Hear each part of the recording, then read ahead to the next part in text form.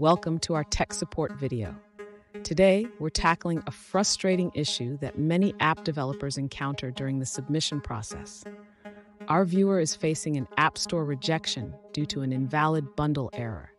Let's break down the situation and see how we can help resolve it.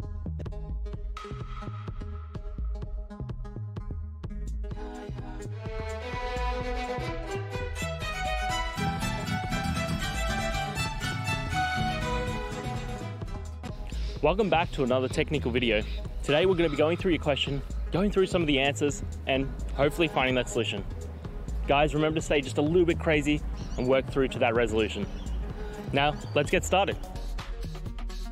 If you're receiving an invalid bundle error from Apple, it usually indicates that some dynamic libraries are missing from your app's bundle. Let's start by checking your app's dependencies.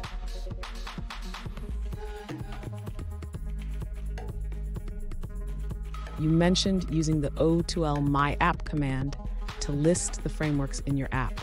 This is a great first step. Make sure that all the frameworks listed are included in your project.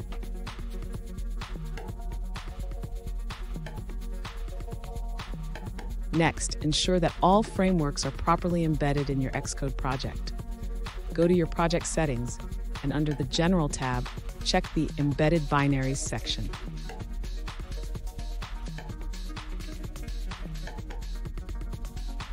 If you are using Carthage, make sure that you have run Carthage update and that the frameworks are correctly linked in your build settings.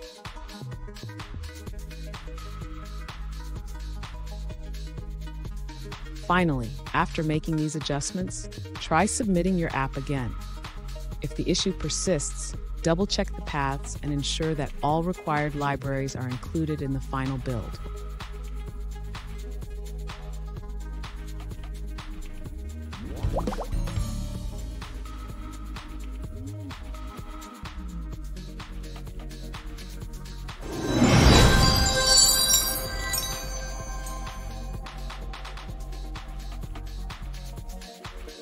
Let's now look at a user-suggested answer.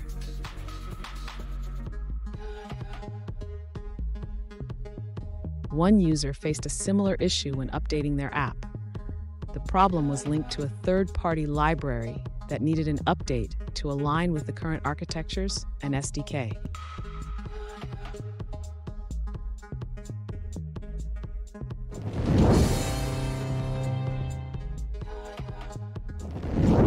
Let's now look at another user-suggested answer.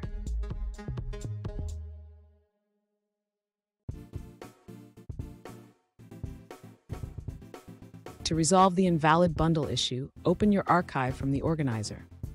Check the product folder and open the project app. Make sure there are no .exe files in any of the folders.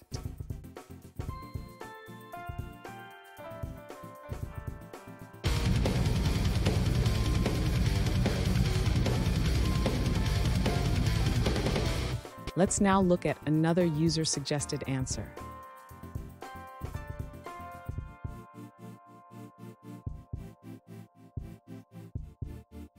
To resolve the App Store rejection due to an invalid bundle, the user found success by enabling the option to always embed Swift standard libraries.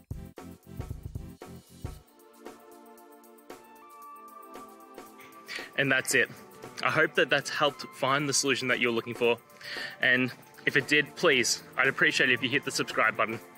Every time you hit it, it really helps. Now, I'll see you next time you need some technical help. And until then, have a good one.